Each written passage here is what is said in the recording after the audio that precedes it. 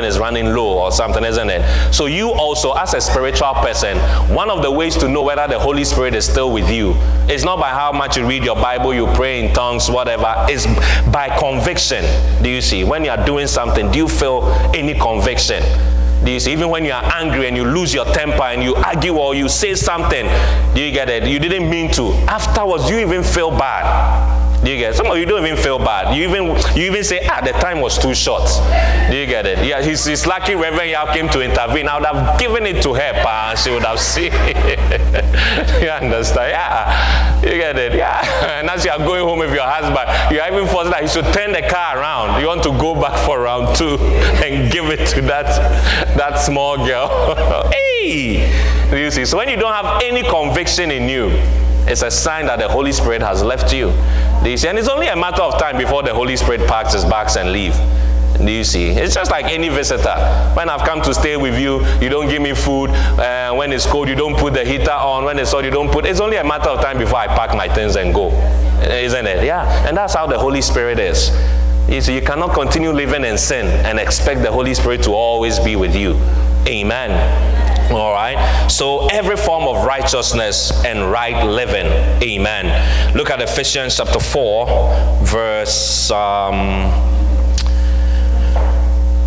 at Galatians chapter 3, verse 6. Galatians chapter 3, verse number 6. What does it say?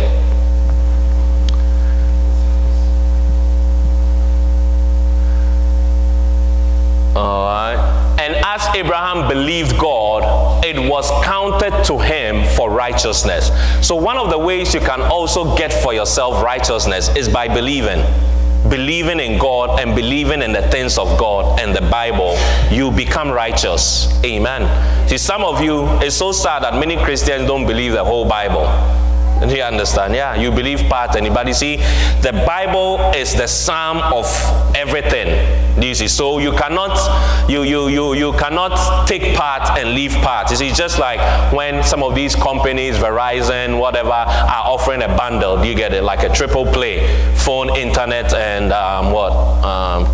and cable for $79. You see, you cannot go and say, oh, I only want one for this price. You have to take all. So when you take one, it's a different price. When you take two, it's a different price. But if you want this price, you have to take all three.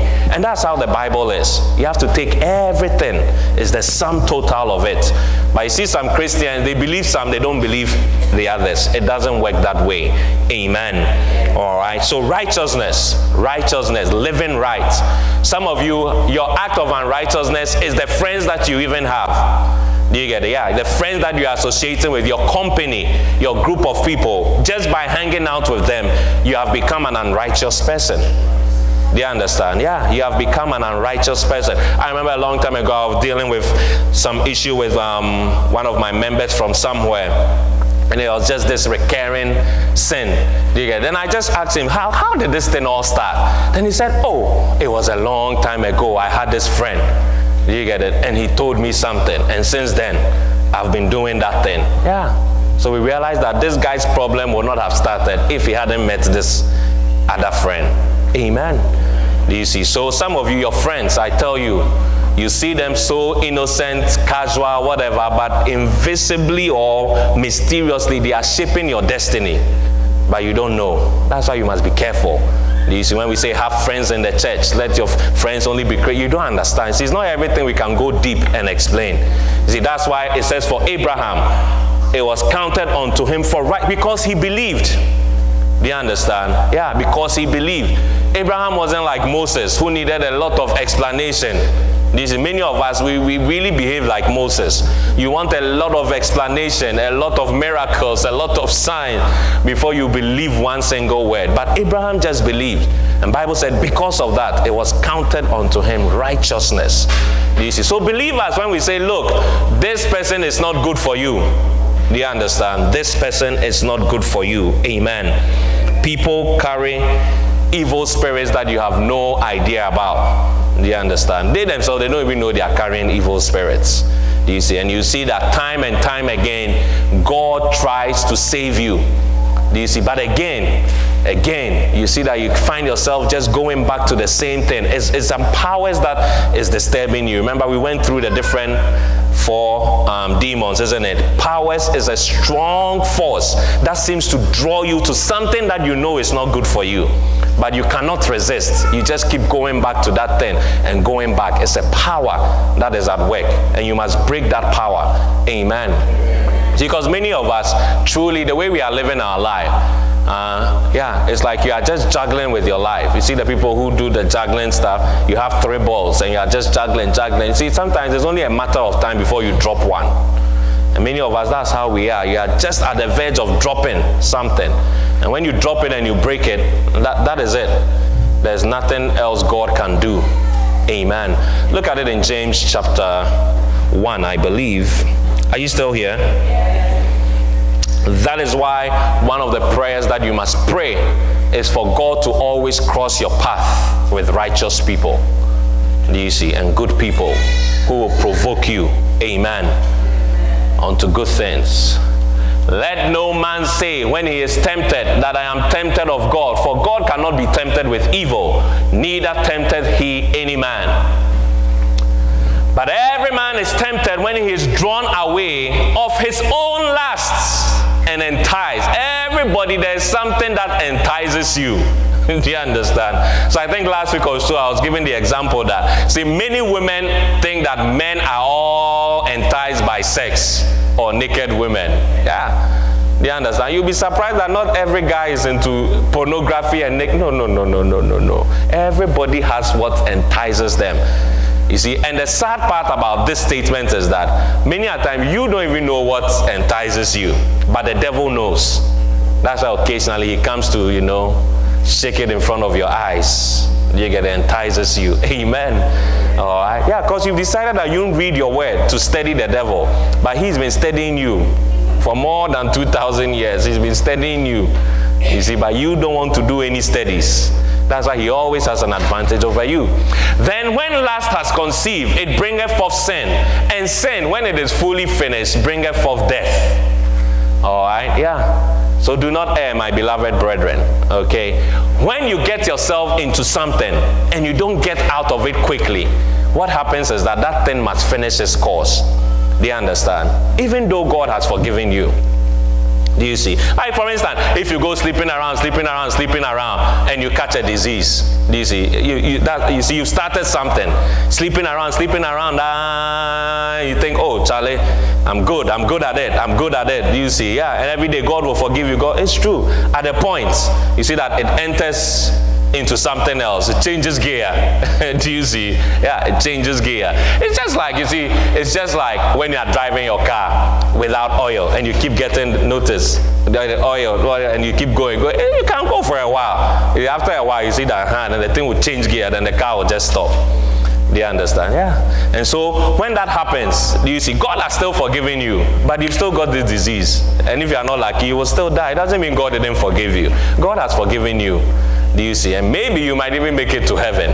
Do you see? But you have started something that must finish a course. Do you see? Yeah. You have started something that must finish its course. And as for that one, God cannot help you. He's forgiven you. He still loves you. But that thing must finish. And it's right here. All right. That's why I say stop juggling with plenty things. You get it every day. Oh, pastor, I'll change. Oh, pastor, I'll change. Oh, pastor, I'll change. Do you see? Oh, pastor, I'll come. Oh, pastor, I'll come. You get it? As we keep calling you, come to church. Come to church. Come to church. Look, God's hands, it can be stretched only at the point, at the point to just withdraw his hand. Do you understand? Are you here? Are you going home?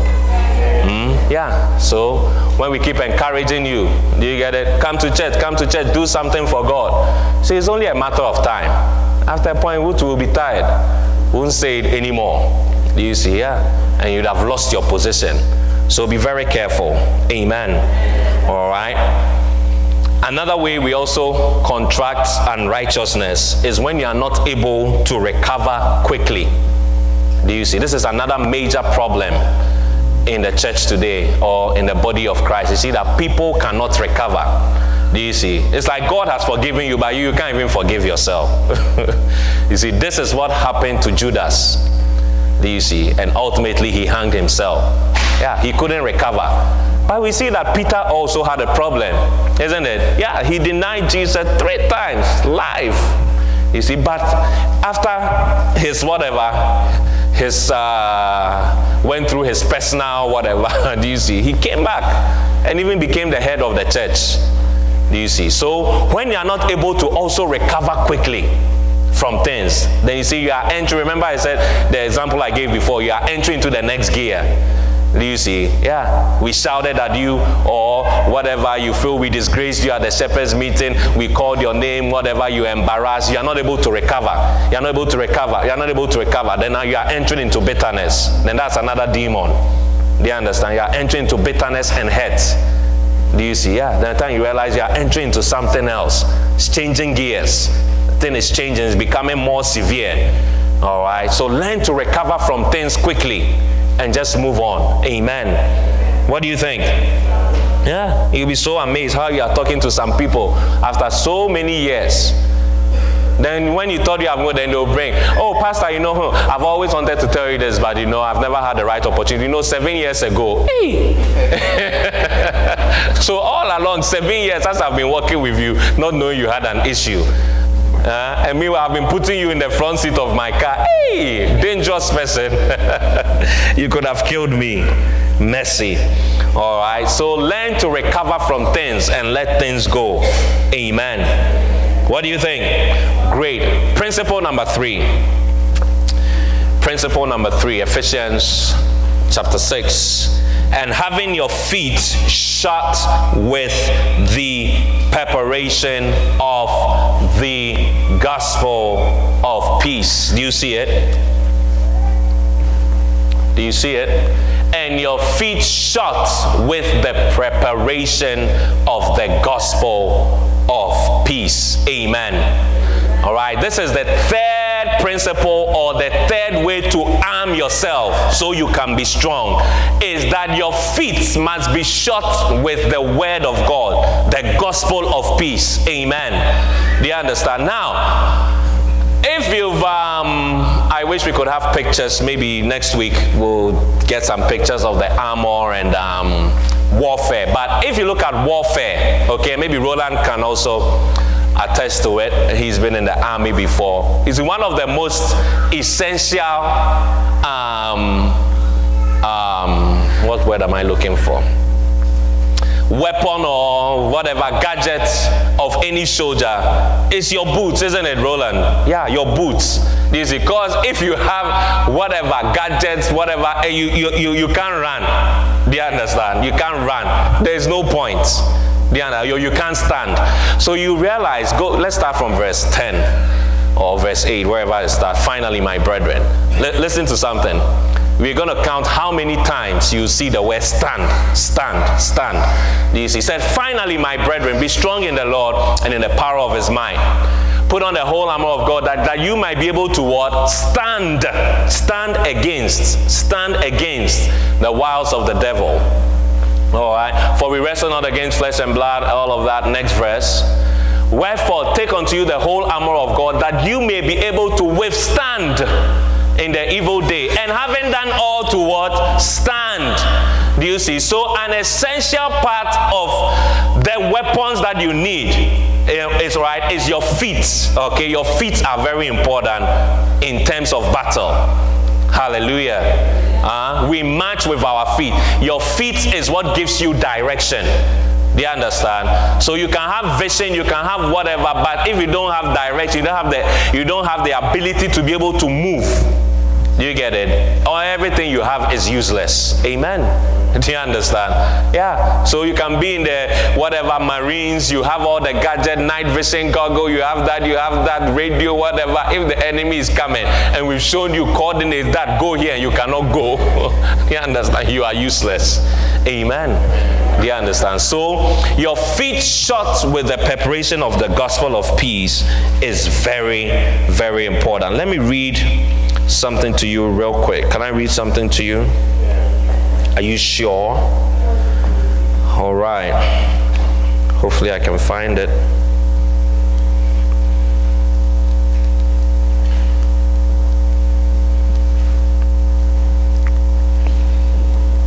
All right, it says in the Bible, the foot is a symbol for the direction or the walk of a person's life.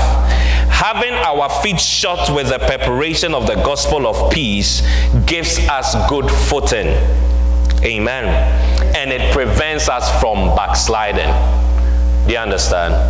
Now, when you look at the armor, again next week I'll try and get you pictures. When you look at the armor, right, it talks about the belt, isn't it? The breastplate, your feet, the helmet of salvation and everything. But you realize that there is nothing for the back. Do you see? Because in the olden days, the real armor, there is no protection. You have to tie it at the back. And so your back is exposed. And it was intentional because no good soldier is supposed to retreat from war. Do you understand? So when you are going, you see, hey, they are plenty. I'm going back. No. Yeah, no. Yeah, so when you watch some of these movies like Alexander the Great, Troy, and all these, when you see them, you see that even when they see they are losing, nobody turns back. Yeah, because your back is exposed. Do you see? And many of us, this is the problem. And when we have time, I'll read it again, what I was reading from you from Rick Joyner's book. You will see the Bible says that the enemy, they are marching against us, and they are coming. And you see that even when we are defeating them, they are still coming. They are not retreating. It is only Christians who retreat at war. Amen. Yeah, that's why every day, yeah, we are stabbing you in the back. Do you see? Because your back is exposed. Do you see? And I'm saying this to say that one of the ways not to be able to turn back is when your feet is properly shod with the gospel of peace. Do you get it? When your feet is not, when you are not prepared, then you will have the tendency to want to retreat. Amen. Do you see? So of all the things that we are saying about the armor of God, I think one of the most important ones is this principle number 3. Having your feet shod with the preparation of the gospel. When you know the word. Now, why am I saying that? Because this is the weapon that Jesus used. Remember when he went to the wilderness and Satan came to tempt him? Yeah, he was shot. His feet were shot with the preparation. You see that Satan didn't want to give up. He would say, yeah, Satan doesn't retreat. It is only Christians who retreat in the battle. Yeah, but you see that Jesus' feet was properly shot with the gospel. Amen. Yeah, so that's why at the end, you see that it says Satan left him for a while, and he went to regroup and come back again. So your feet being shod with the gospel is very important. That is why quiet time is important. Reading your Bible is important. Look, anytime you read your Bible, what happens is that we expose the devil. Do you see? That's why the devil doesn't like you to read the Bible. Amen. Yeah. He doesn't mind you coming to church, praying, whatever. Yeah, but you see that many Christians, number one thing we all struggle from is reading the Bible. You see, because the devil knows that that is where the power is. Because anytime you read the Bible, we expose, or anytime you go to a good Bible-based church, we are exposing the devil. Do you get it? Exposing the devil, exposing the devil, exposing the devil.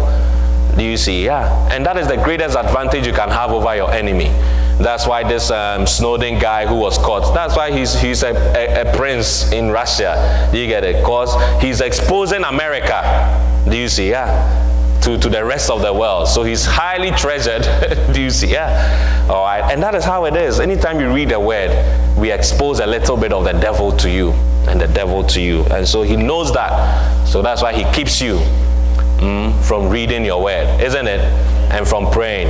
Are you not amazed that when it's time to read the word and pray, he will tell you to sleep? But amazingly, when it's time for Sunday, he himself wakes you up, that Charlie, you have to go to church. Yeah. Some of you, the devil tells you, the devil goes and sits in the car. It's like, look, I'm ready. It's like, let's go. Because he knows that you now, when you come, Charlie, when preaching starts, your mind will be somewhere. Yeah. So the devil comes to church and he's blessed. He gets jobs when he comes to church. God gives him a job. Yeah. And you come and sleep. What an unfortunate thing. All right. So your feet shod helps you to prevent backsliding as well. As we become involved in spreading the good news, or you get more involved in preaching it, it strengthens you, and then it strengthens others also, and then it weakens the enemy's attack. Amen. That's why the Bible says in Isaiah that how beautiful upon the mountains are the feet of them that bring good tidings, that publish peace. Amen. All right. Are you there or are you going home? All right. Then the writer gives an example. Let me read it to you. It says, growing up in New York City, my brother and I would occasionally go ice skating. On one of these days, he and I got into a disagreement.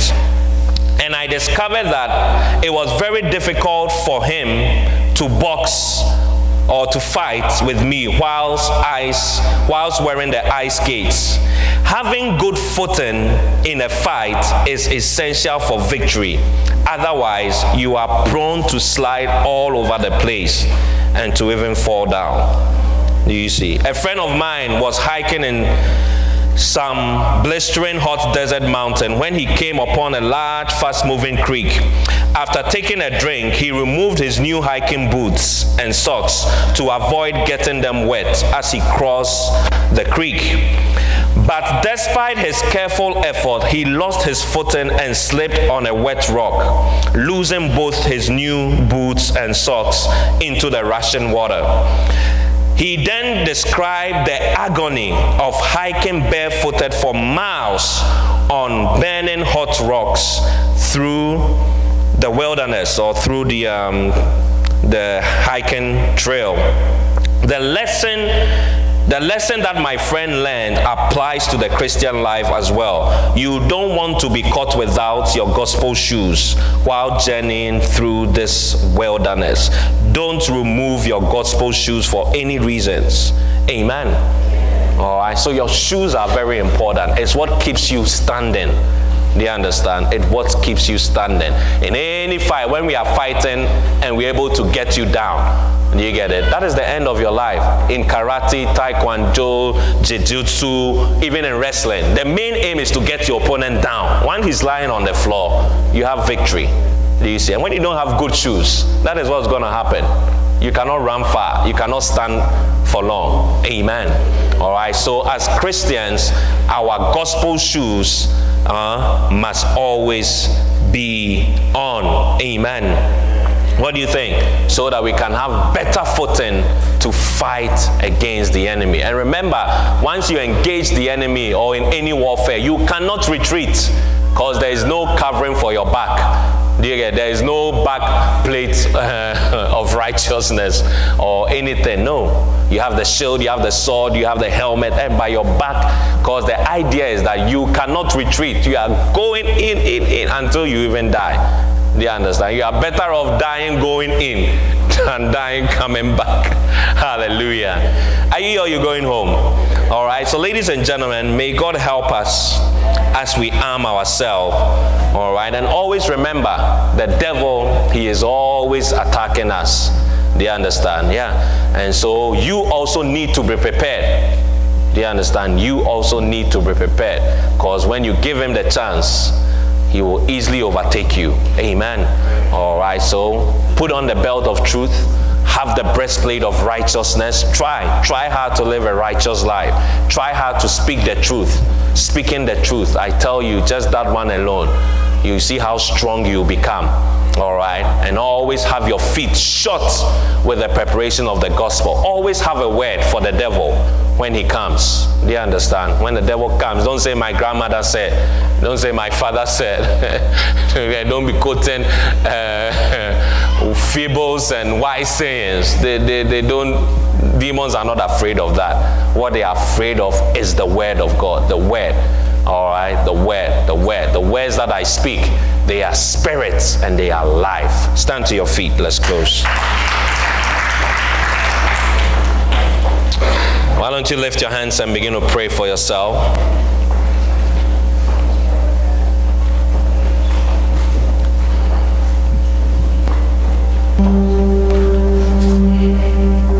Pray for the help of the Holy Spirit to help you in this battle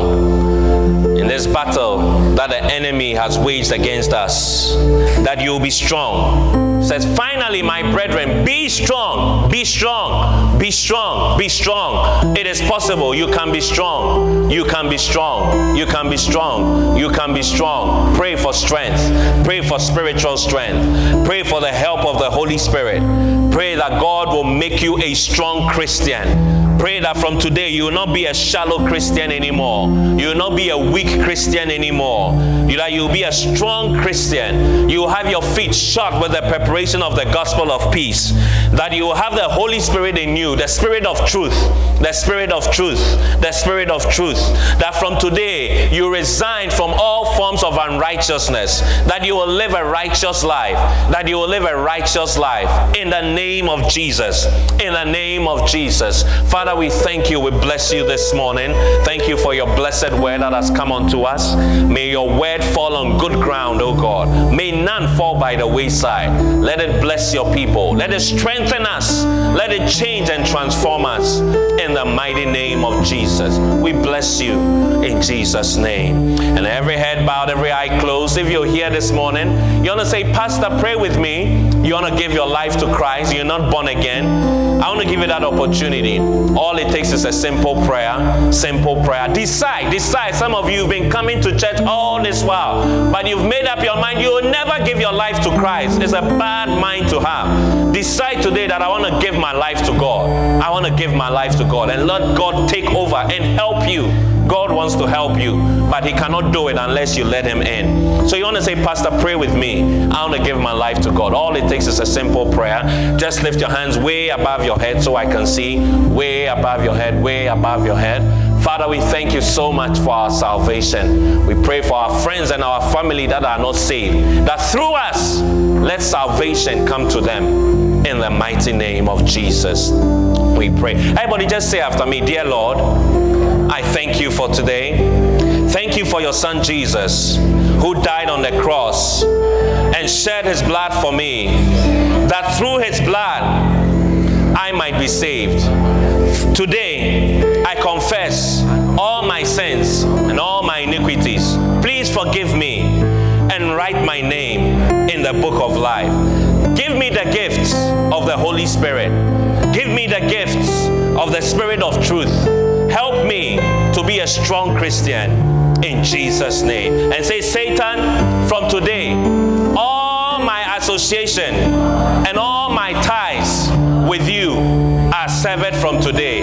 From today, I live for God alone. I live for Christ alone. Tell him, pack your things and leave. There is no room for you anymore. In Jesus' name. Hallelujah. Give the Lord a mighty clap of praise. You may be seated. Right, quickly, we want to take our second offering and our tithe. If you're here this morning, you brought an offering to the Lord. Why don't you take it out? And if you have your tithe also, why don't you come up front, please? Let us pray for you. Don't come into his presence without a good offering.